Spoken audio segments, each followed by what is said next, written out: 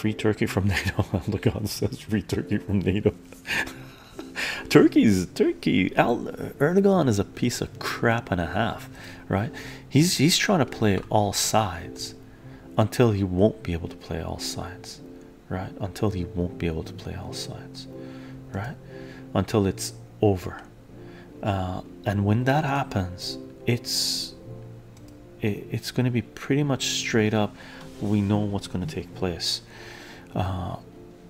It really depends on which way they end up going.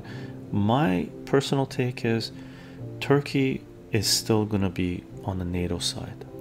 Okay, I don't think they will pull out of NATO and go full load into the sphere of China, Russia, Iran, unless they are told that they can take out Armenia.